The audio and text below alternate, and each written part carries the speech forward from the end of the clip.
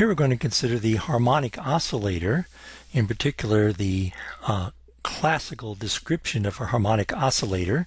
That's the way we usually work in quantum mechanics. We look at a system classically, and then we make the appropriate changes and consider it quantum mechanically. So harmonic oscillator, you may remember this from introductory physics, but if not, let's review it now. This is an experiment you may have done in introductory physics. You have a stand, and on the stand, on this arm here, you have a spring, and then attached to the spring is a mass. This is a spring.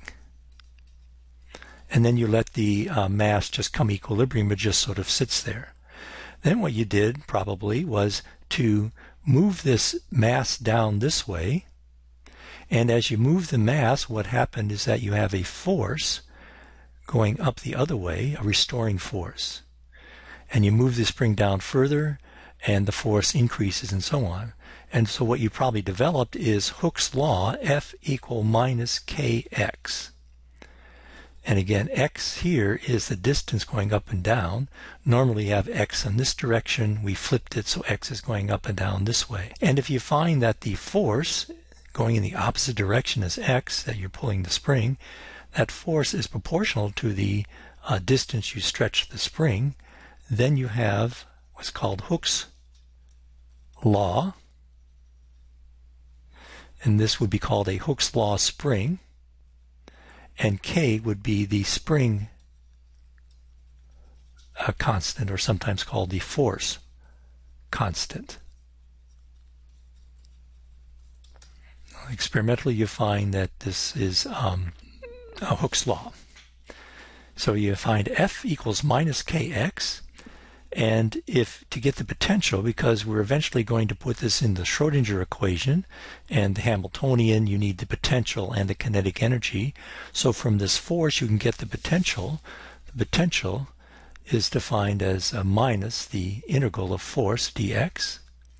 So it'll be minus the integral of minus kx dx, and that's equal to 1/2 kx squared. So there's the potential of a classical harmonic oscillator spring that obeys Hooke's law. Now what we want is to determine, and we're going to use Newton's second law, what you want to do is to determine how x varies with time. Okay, so x. How does x, this distance here, vary with time?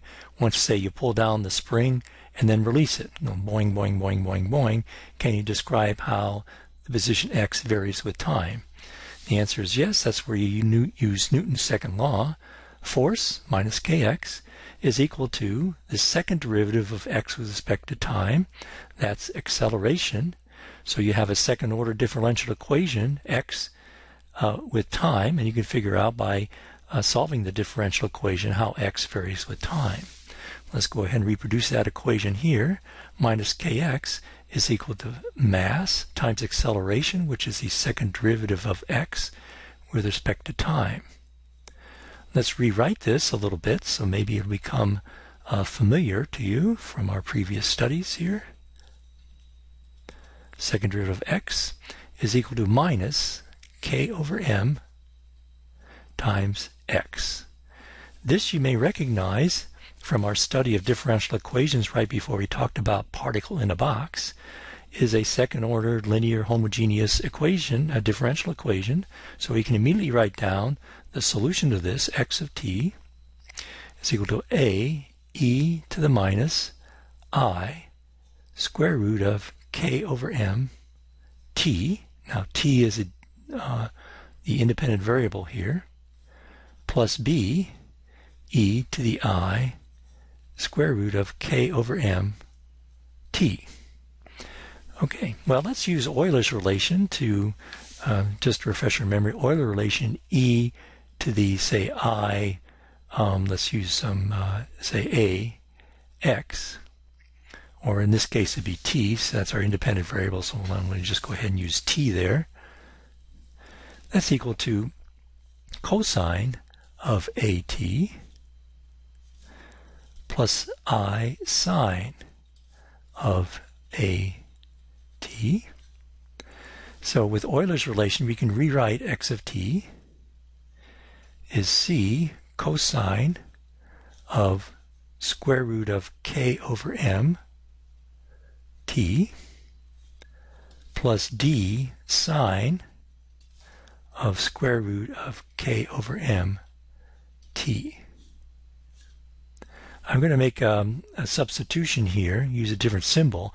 I'm going to call square root of k over m square root omega, and call this omega. Now omega, if you look at the units here, the force constant, well, the force constant k has units of force divided by distance.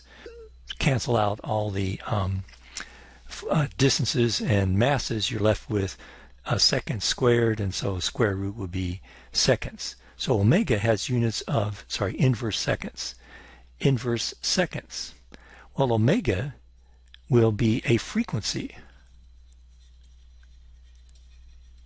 We can look at this expression here to determine that, yeah, square root of k over m has units of inverse frequency, or inverse time, say, because when you take the cosine of something, that has to be unitless. T has units of, say, seconds, so therefore square root of k over m must have units of inverse seconds. So that's a frequency.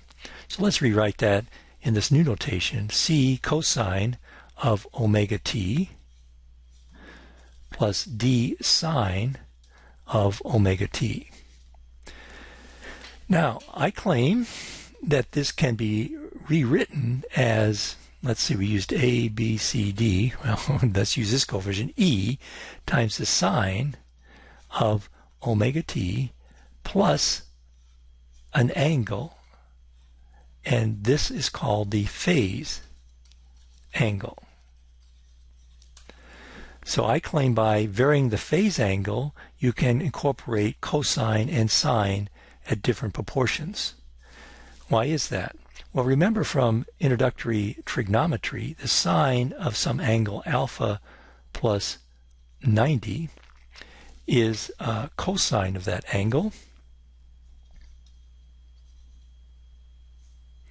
And here the phase angle would be 90. Okay, let's show that graphically. Here we're going to draw the sine and cosine waves. So here's the sine, it goes up and then it goes down, and goes down like this. This is sine wave. And this is time on this axis, and this is x of time. The position is a function of time. And sine starts at zero. It reaches a maximum at angle pi over 2, 90 degrees, and reaches 0 again at pi. Let's look at the cosine. Cosine starts at 1. It goes through 0 there and reaches a negative maximum negative number here at pi. So this would be cosine. Now maybe you can see this. If you shift the sine wave this way by pi over 2, go from pi over 2 to 90, by 90 degrees, you reproduce a cosine. Or if you take the cosine and shift it plus 90 degrees over here, you reproduce a sine. So sine and cosine differ by shifting on this axis, and that is called the phase angle. In fact, by shifting any arbitrary angle, you can incorporate either pure sine or pure sine or a pure cosine wave or anything in between. So you can capture both the sine and the cosine by introducing this phase angle phi. The phase angle could be any thing between 0 and 360, or actually could be any multiple of any number, any angle.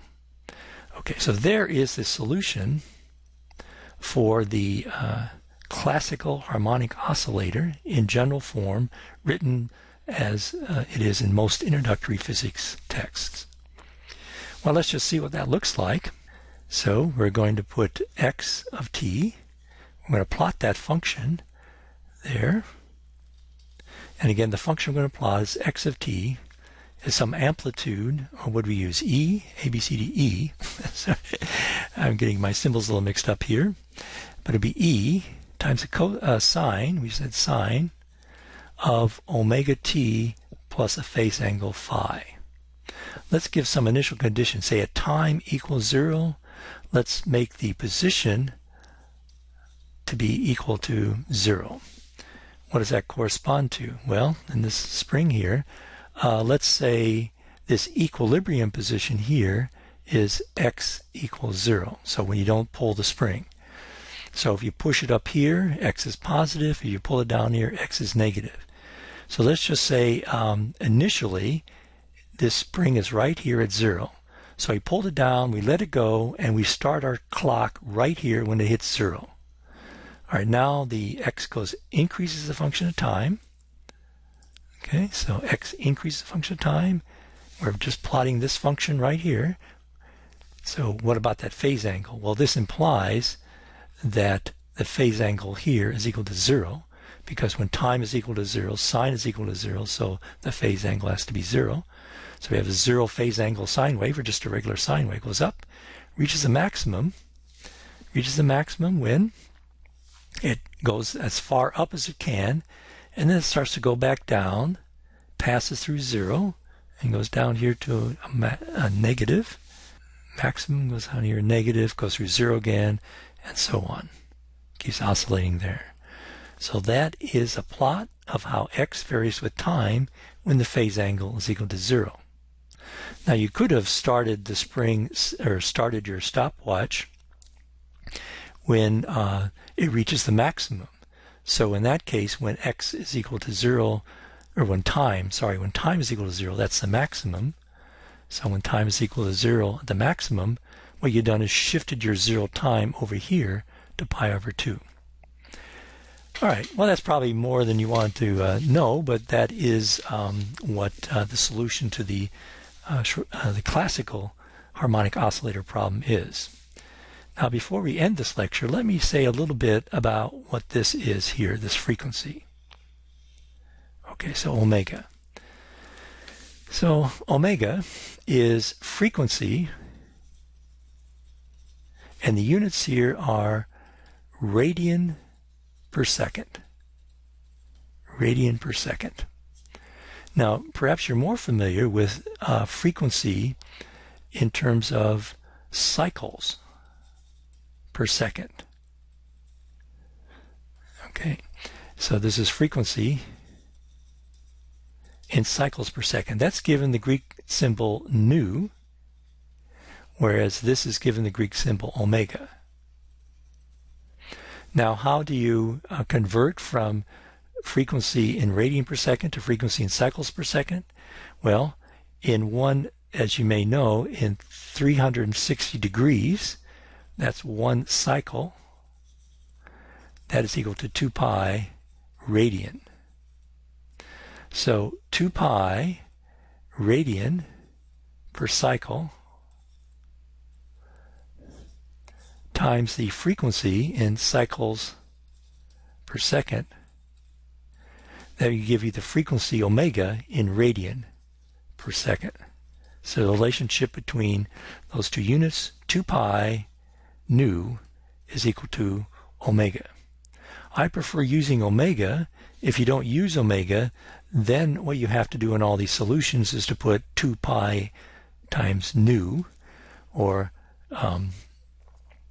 in this you have 2 pi nu, and so on. Okay, so why not use omega, and you don't have to carry around that 2 pi. But anyway, just to be some textbooks, I think Ball textbook uses frequency in cycles per second a lot, and I will be using exclusively, almost exclusively, frequency in omega, radian per second. All right, just a sidelight. All right, so now, now that we know classically how an harmonic oscillator works, let's do that quantum mechanically.